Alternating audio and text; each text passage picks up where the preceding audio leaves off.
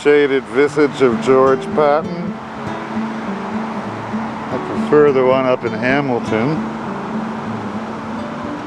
The Hatch Shell. The array of statues to notables from the past.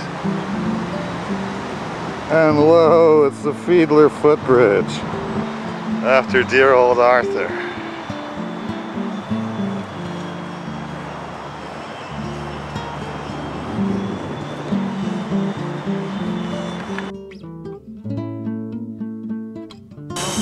And yet another example of Boston's never-ending wannabe nonsense. We have gondola tours. Oh, like this is ever going to be Venice. Evidently it's a little early for gondolas.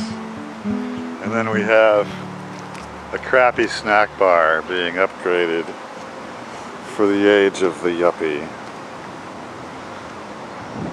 I'm pretty much at my wit's end on this thing. I think you have a pretty good idea, faithful viewers, of what exactly is in store for you in the middle of this urban amenity. Here's a fun little playground that hopefully won't get your kids killed. Ooh, and it's a healthy heart trail. That's important in a city full of sclerotic alcoholics.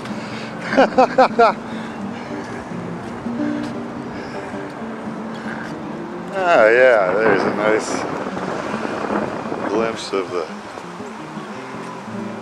little urn things that they like to put on these things, figuring we're like Rome or something.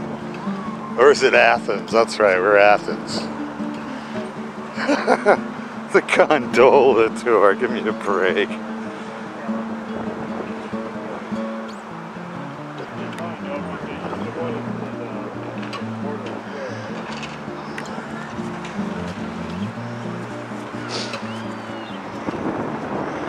Getting my Memorial Day weekend on. And what is this, an attempt to make Arthur Fiedler look like the Pharaoh?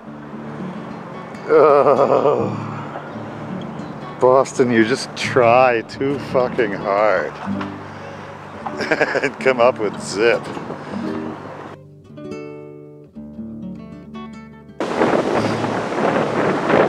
So there we have it.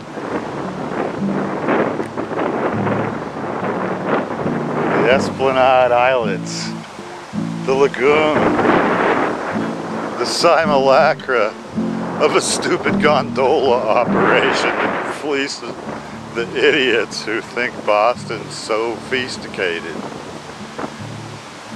I wonder what a ride on that thing runs you.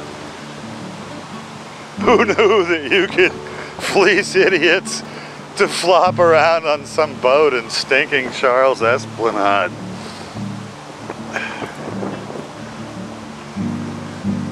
The cormorants like it though.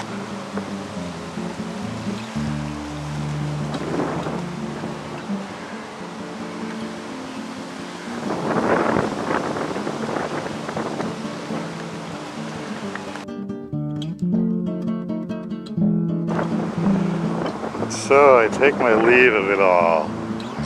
I'll save a little bit of stuff for the reverse bridge traverse. This little cool thing goes for another half mile maybe that way. Mostly more of same. Gotta leave a little bit of mystery so that you'll explore it on your own.